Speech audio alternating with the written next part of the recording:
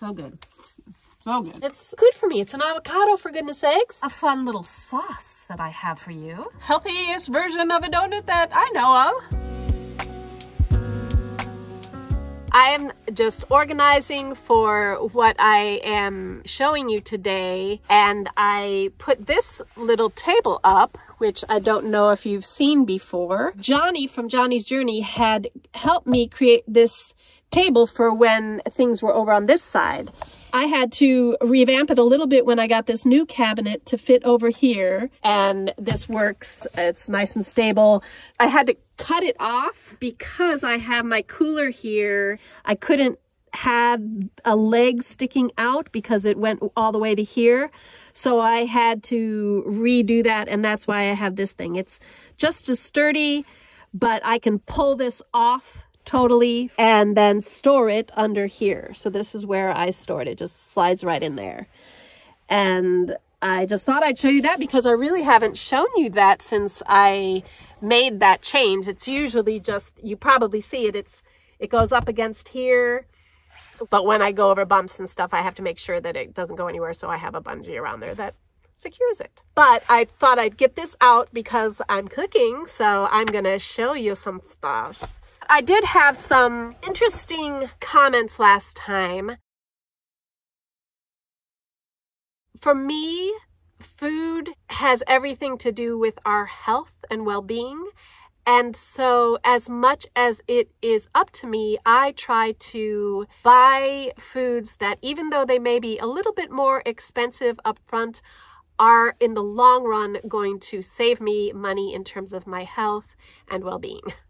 So I will try to put the costs of what these ingredients are. I know it varies from state to state, it varies from store to store, but I'll give you ballpark figures so you can see what it is. Again, the items that I bought last time, or a lot of them I was stocking up on again because I've been running low. And that is only necessary maybe once a month or once every 2 weeks, depending on what it is and how much I go through it. The main thing that I buy when I go into a store is the produce. So I will need fresh greens and things like that. And then I eat those in an order of how they kind of start wilting and getting bad. But I will try to eat all of it in some way or another. So I hope that helps you understand why I am willing to spend more on food that is organic. I also have some dietary restrictions, and I do have to be careful with those restrictions. But I know that that is not always going to be possible. I am going to enjoy meals with people, and when I'm out at a restaurant, if I can't find something that is all the things that I normally eat, I will go ahead and eat what is available, but I do what I can. And even my junk food per se, ask anybody who hangs with me, I will always be looking at the back of the package because I can't have certain things. But when I can find a junk food that I can have, like there have been so many times that I can't enjoy potato chips because they're made with corn oil or soy oil. So when I find one that isn't and it's organic, I'll eat that because I'm like, wow, I can actually eat potato chips. There's these hip peas that are made from chickpea flour, and those are relatively the healthy version of whatever. I mean, they have the healthy version of all kinds of things that are bad for you. So I will eat those kinds of things when I find it because I want to have fun with my food too. And in no way, if you eat differently, am I saying that you need to eat like me. Honestly, like you do you, I'm doing me. And if what I'm doing is helping you, then enjoy it. And that is what I'm going to be doing today. I am also not vegan, which I think a lot of people think that I am. I eat that way because, as someone mentioned, it is a lot harder if you are not a vegan because you have the meat products, you have the milk products, you have things that can go bad easier without refrigeration.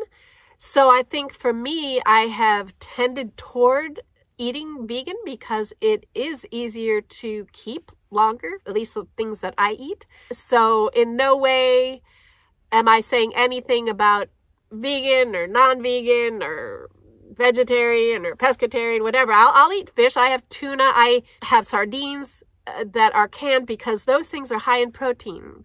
And for me, I need to get the protein, so those are the things I get protein from: tuna, salmon, and the little sardines. But they're packs, so they don't need refrigeration. Also, I am not a chef, so don't be expecting gourmet meals or anything like that. I am offering what I do, which is easy to prepare. That is key. Easy to prepare, nutritious, and pretty delicious. I've had people try my things and I think they're pretty good. And most importantly, can be prepared very easily in a vehicle of some sort. So that is what I offer you. And yes, this is not a cooking show, so keep all of those comments down. I almost forgot. I get asked so much about my toothpaste recipe, so I need some. And I will show it to you at the end of this video. I'm going to prepare it and show you how I do it. It's very simple, but I thought that I would do it since I need some, and it goes with all of the preparation stuff that I'm doing here. I'm going to show you a chocolate mousse that you make from avocados. Now, I know that that sounds really gross, but don't knock it till you've tried it. I haven't had regular chocolate mousse for such a long time, I don't even know the difference. To me, this tastes even better than the real thing, if I remember what the real thing tastes like. The key is to get an avocado that's not too yellow. So, for instance, this one would probably not be as good in the recipe as this one. Okay, I don't know if you see the difference, but to have it be the right flavor, you don't want it to be too unripe or too ripe, because if it's underripe, it also has a weird kind of flavor. So get it to where it's like this consistency where you can scrape it and mush it, and then just get it out and see how it just slides right out there. And it'll mush right up. So then these are my compost bags. They have little linings so that food can stay in them and keeps bugs away, but I'll put all of my scraps and stuff in that. But then, see the consistency of it? It's really easy to smush. The color of it is not too brown or anything like that. Okay, so see how it gets really, really creamy there? And you don't want to have any chunks in there. So that's why you don't want an unripe one, because then you'll still have chunks. And I don't have a blender or anything. Like if you have a food processor or a blender, do it in that, but I don't. Like, think that's why it's so important for me to tell you to get a squishy one, that you don't need to process it all. Now, and don't freak out by this, but it's so good, guys. So remember this cocoa that I have, the baking cocoa? This is an organic from the Dominican Republic, actually, which is where I used to live. And you take about 1, 2, 3, 4, because this is important. The cocoa flavor needs to be almost overpowering so that you don't taste the avocado part. Then just mix it in, okay? That's teaspoons. You can make 2 tablespoons or 4 teaspoons, I guess. So 1 medium-sized avocado. That one was pretty small, so this might be a little bit off. And then you start mixing this up. And then you're gonna wanna put honey.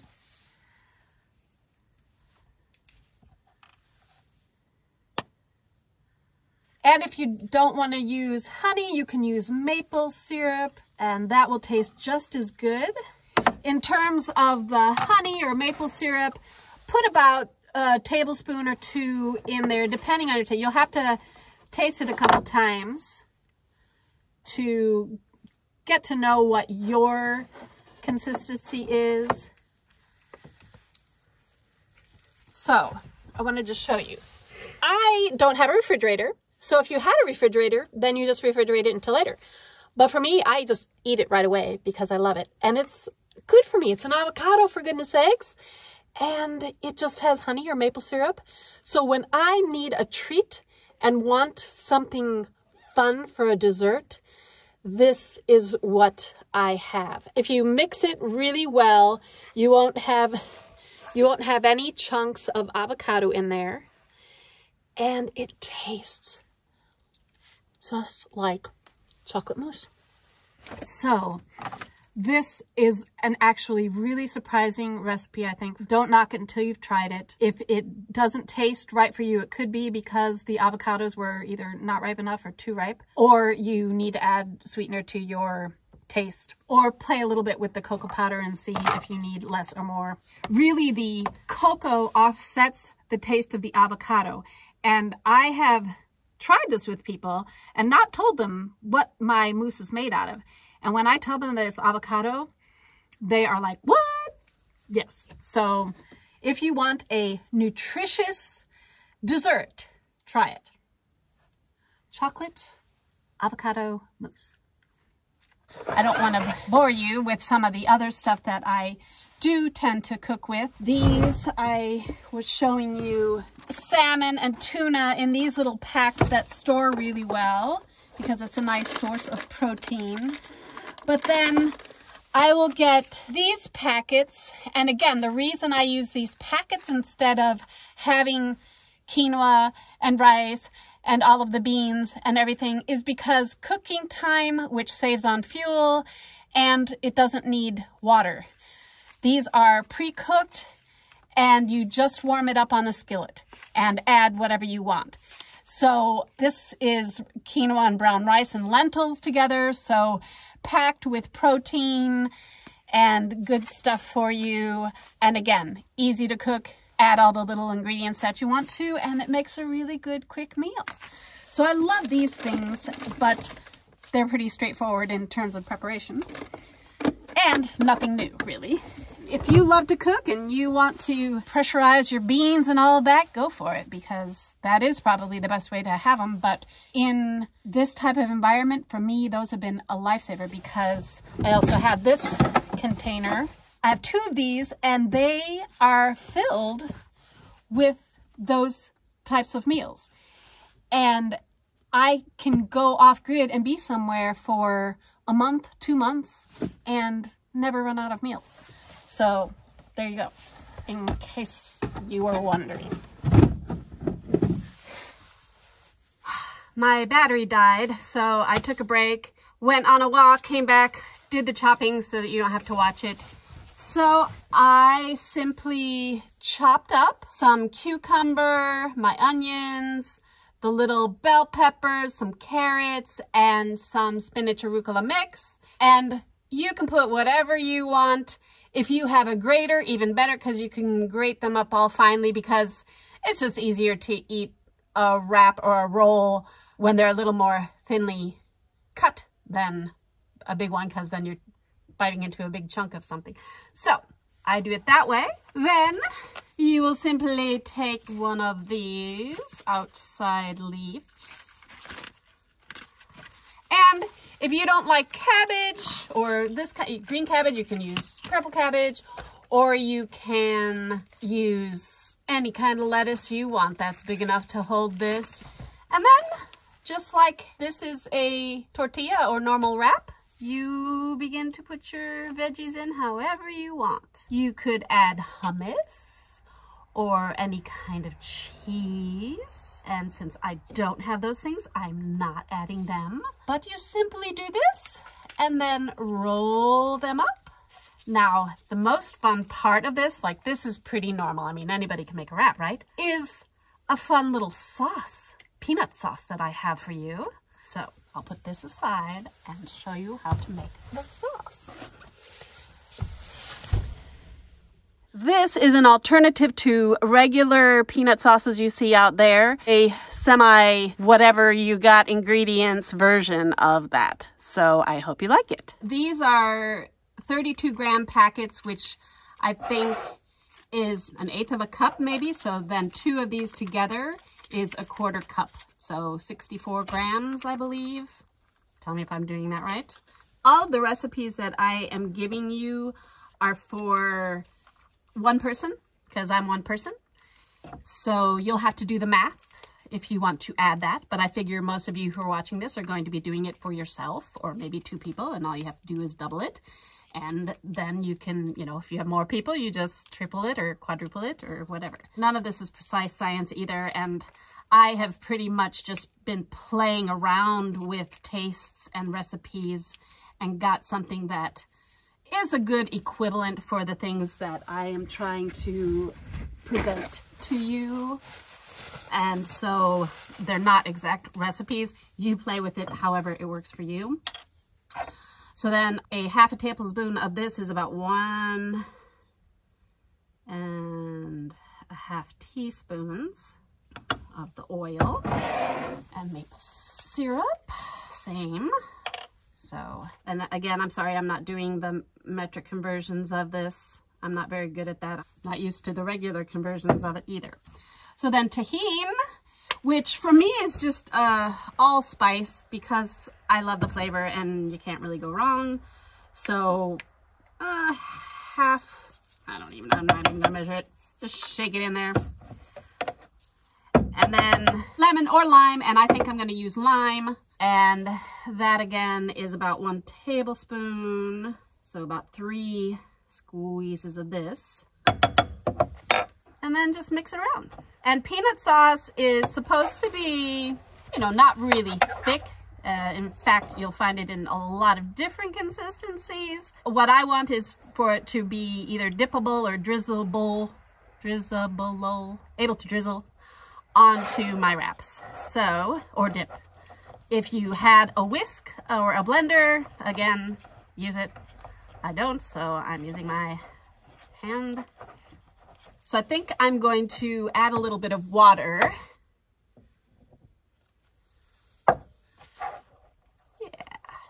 I would usually just use that and either dip it or spoon it onto my wrap on the end here. But I want to plate it and make it look pretty for you. So this is how I would do it if I were serving it to a friend or something. Let's see. Come on over here. See if you can look down on that. All right. So then, it's not as creamy as I would like, but then there you have it. A beautiful little wrap with some fun peanut sauce. I am eager to have a bite.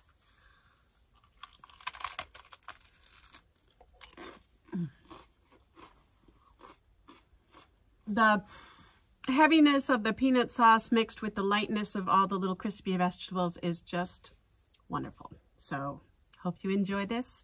And again, substitute anything you want. So good. So good.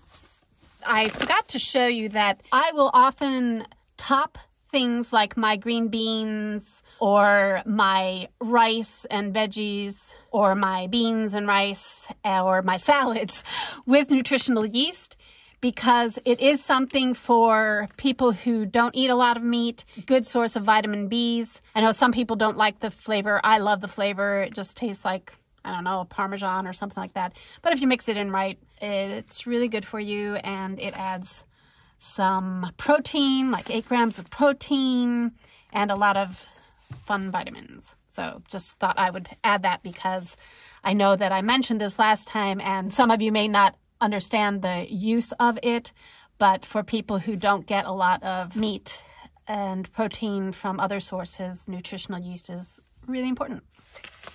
With my dietary restrictions, I can't eat things like donuts. The only time that I can is when I'm at a vegan restaurant or bakery that does those types of things. And I, again, have to be careful that they're not using corn or soy, even if they're not using egg. But I am going to make you a fun little alternative donut. It's a fry bread, basically. And somebody asked me how I use my yeast. It's too cold right now. Basically, this recipe with some yeast will make the dough rise a little bit more, so you will have like a puffy fry bread instead of a more flat fry bread. And that is how I sometimes use that yeast. But again, I was going to show you, but there's too many elements that would make it probably flop because of the temperature. But this should be fine. While I am mixing up some of this other stuff, I am going to put this over here, and I'm going to start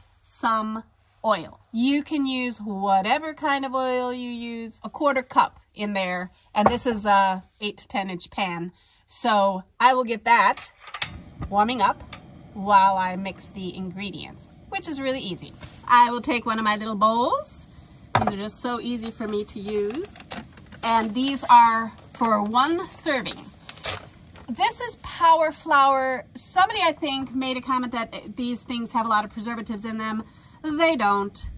This has 100% whole wheat grain flour, wheat protein isolate, chickpea protein, and whey protein concentrate. So that is what gives it its 10 grams of protein. I figure if I'm going to have carbs, I may as well have carbs that are also packed with protein that I can eat.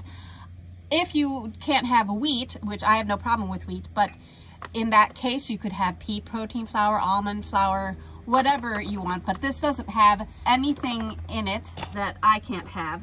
Then I'm going to add some, I'm going to turn this down a little bit. I don't want to get too hot. I'm taking too long to explain, so I'll turn that off. This is basically 1 tablespoon, which is about 3 teaspoons, of this egg replacer, which is just potato starch, tapioca flour, and baking soda and psyllium husk. So it's got 4 ingredients that I can read that are in there. And some people can use flaxseed or chia. Somebody in the comments told me chickpea juice from a can of chickpeas could substitute for an egg. So there's lots of alternatives. I have found this one and I love it. So it takes twice as much water. So you would put in 2 tablespoons of water to, now I can't know if I counted that right. But this is what I'll do. I'll do the egg up first. This is the consistency of it, just like an egg would be, right? And then a cup to 3/4 cup of mix. I mean, I don't know, maybe that's more like a 1/2 cup to 3/4 cup, depending on how many you want. This is going to make maybe 1, 2. And then you put half of whatever you put in terms of the flour in water. And then just mix that around so that it is a consistency like a pancake, but maybe a little more thick than a pancake. And for the other fry bread with yeast, you would do this same thing, but make it more like a dough consistency, because it will have the yeast that will make it rise. With this one, you can play around with the consistency. I've done it both ways, where it's runny, when it's not runny. When it's a little more like drippy like this, then you don't need to knead it out or anything, and you can just lay it in the pan in whatever configuration you want. Important, because there is going to be oil on this. I'm going to get this ready because you're going to want to put it in a plate or something afterwards to soak up that oil. So I will put this right here. Oops, where's my water? Yeah, that's my water. That's what you want to hear. I'm just going to turn it down a little bit now. So then I will try to get this on here and show you.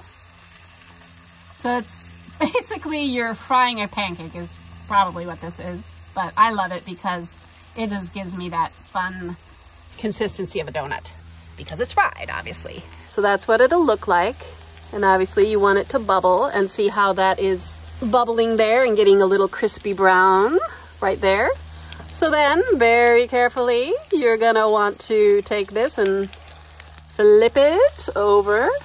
Once you let it crisp on that side, it is pretty much a little fry bread. I don't eat a lot of fried foods or things like that, so I'm not worried about it. If you are, like, I would stay away from it. Now, in this case, what I would do is add, well, here, I'm going to make this up and then we'll talk about that. So I wanted to clean things up a little bit so that I could show you. Now, I use honey, and I will use my sugar, my cinnamon and make a little cinnamon sugar. Okay, so I can have a variety of different donuts. So here are my donuts, little crispy, right? But it's still all the way through, kind of like a cruller. Then sprinkle a little, I should have done it probably while it was a little bit more hot. And to me, it gives that fried dough taste that a donut does. So it's actually a protein-packed donut, healthiest version of a donut that I know of. I can't be outside right now, so to be able to do all that I've done in a really small space hopefully encourages you that you can have fun with it. It doesn't have to be eating out all the time or eating outside all the time. I have my setup specifically thinking of that I would be cooking inside and not wanting to open my doors. Like if I'm at a Walmart or something, I can still cook. I just have to crack something open. I usually crack my door a little bit and let the steam go out that way. Not too stealth that way, but I can do it and I feel safe doing it. And I have plenty of room, especially with this little add-on table, but I will use my little burner stove and my skillet, and you've seen what I can do with that. So I hope it encourages you to experiment too and to find new recipes. I hope that you like some of these. I hope that you try them and let me know how it works for you. I have all sorts of other meals that I could show you, but yes, I'm running out of time. As always, thanks for watching, and I will see you in the next video.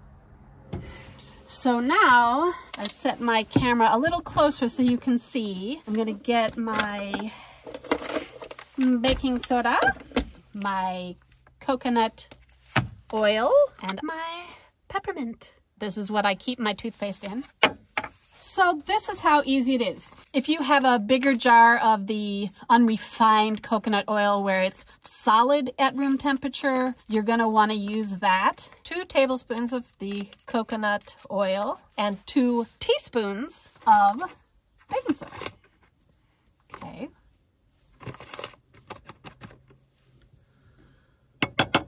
Mix it all around. And then you add drops of essential oil. I like to put 8 to 12. Come on, 8, 9, 10. And you just do that according to your flavor desire. And then you just stir it around until the baking soda, I usually add the baking soda a little bit slower than I did. I was getting ahead of myself. Just so that you can not get so much powder in there, and you just mix it until the powder is mixed in with the cream of the coconut oil. It gets to a pasty consistency. It'll always be more like granules than a normal toothpaste, but I think that's the point, kind of. So it will get to this type of a consistency, and I try to get the chunks out and just make sure that it's all smooth, kind of like with our mousse. And that is my toothpaste. Then I add it to this little jar, and there's no, I just use this because I had it and I didn't want to waste it. And as long as it stays at room temperature, it stays this consistency. So that is what it looks like. And then it just stores in my little bag.